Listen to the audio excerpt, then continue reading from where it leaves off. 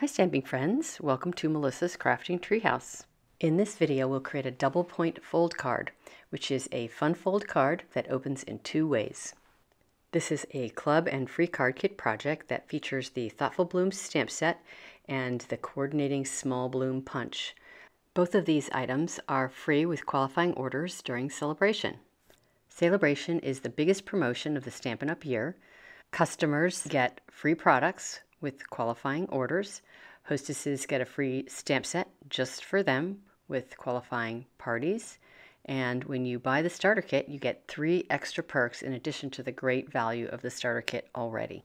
So to get started, the first thing we're going to do is create the focal piece. And there are lots of little pieces and parts to this, but we're going to start with the planter element. So I'm using my tailored tag punch, and I'm going to line it up against the edge of my cardstock to basically punch half of that shape. Now you could punch out the whole shape and cut it down the middle, but I like to do it against the edge of the cardstock to take advantage of that straight edge, and you waste a little bit less cardstock. Next, I'm going to use the long squiggly image there with my Memento black ink to stamp 3 of those images on the front of the planter to create a little bit of a pattern. Next, I'm bringing in my Big Shot, and I'm going to die cut one of my stitched nested labels dies, the one I'm going to use for my focal piece. And I like to put a piece of paper down between my cardstock and the cutting plate, just to make sure there's no residual scraps of paper on the cutting plate that might get onto my focal piece. And I do this especially when I'm using a white piece of cardstock that is more at risk of getting dirty. To get started with my stamping, I'm going to take the one biggest image in the set and stamp it on my focal piece. Now I've put down my planter so I can gauge my spacing, and I'm putting that image just slightly at an angle. And you can see I've got a spray of foliage with just that one stamp. Next, I'm coming in with my smoky slate ink, and I'm going to stamp one of those images, the branch image, if you will, in between each of the 4 shapes created by the black foliage.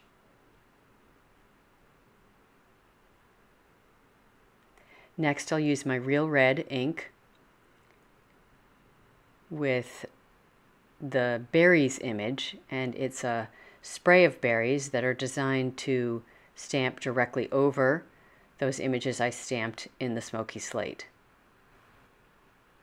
I think of it as sort of an A shape because the berries sort of create a shape that wraps around and lines up with each of the elements on that smoky slate image.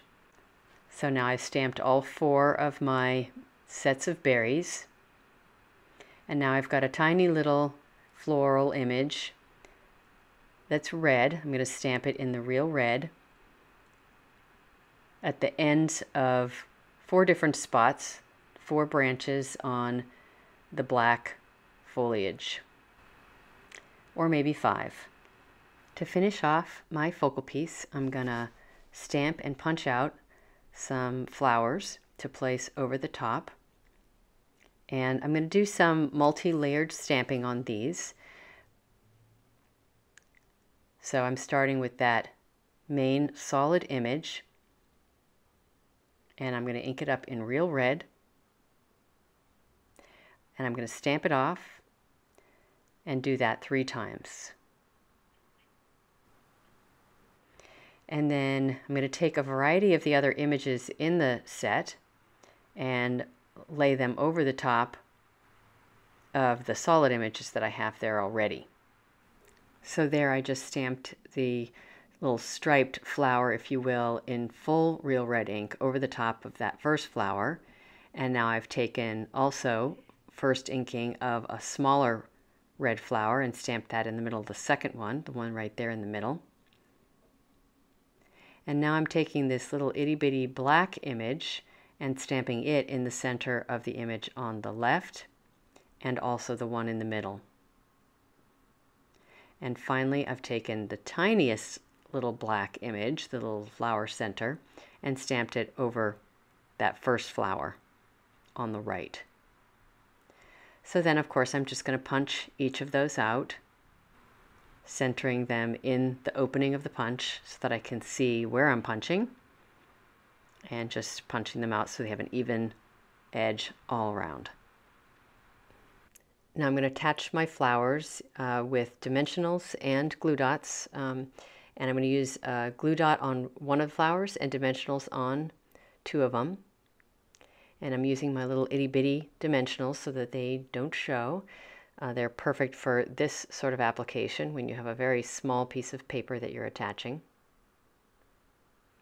And now I'm just going to get my third element ready for the front of this focal piece, which is my real red satin ribbon there. So I've just tied a knot, and I'm going to trim off the ends, and then I'm going to go ahead and attach that with glue dots so it's positioned to cover up where the planter and the flowers in the flower pot meet. So I'm attaching my ribbon to the top of the planter. I'm going to put some dimensionals on the back side of the planter, and then I'll go ahead and attach that just below the flower arrangement. And then I'll adjust the positioning of my stamped punched flowers where I want them, laying it all out, and then I'll go ahead and attach and commit to the positioning of each of those elements. Now, when I was initially designing this focal piece, I used the largest of the stitched nested labels dies, and as I was designing, I realized I wanted to have a layer in behind my focal piece. So I created a second one that was slightly smaller. That's the one on the left. The one I created is the one on the right there. So by doing this, I was able to use the larger die to create a black layer that would go in behind my smaller focal piece. So if you get one of these card kits in the mail, you'll be receiving the smaller die cut in the white, Whisper White cardstock with the larger black backing. So that will change the spacing of the stamping just a bit, so you'll have less white space above the floral element and less white space, of course, below the planter as well. So next I'm going to move on to how I created the double point fold element. So I've got a piece of designer paper here that measures 3 inches by 4 inches, and I'm scoring at the 1 inch line along the 4-inch side. And I'm just going to fold along that score line, and then I'm going to fold in the bottom 2 edges to create the point. Now when I fold this, I like to not come all the way up to the top crease, just so that there's a little bit of room there to fold around the real red cardstock when you assemble the card. Now I'm going to use my bone folder to burnish those edges so they're nice and crisp. And now ideally you want your triangle to come to a point, but if it doesn't quite work out that way, one of the sides will be covered once we assemble the point, so you can put that one on the hidden side if that happens. So now I'm just putting adhesive on that back flap and attaching it to my real red cardstock piece, centering it on there so it completes the whole space side to side. And now I'm just doing the second side. So as I mentioned at the beginning, this fun fold card opens in 2 ways. So next I'm going to start assembling the focal piece and show you both ways that it opens.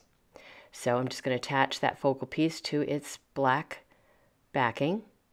Now one of the sides of this focal piece is going to be attached with adhesive, and the other is going to attach with a magnet. And so there I'm showing you the magnet sheets that I use.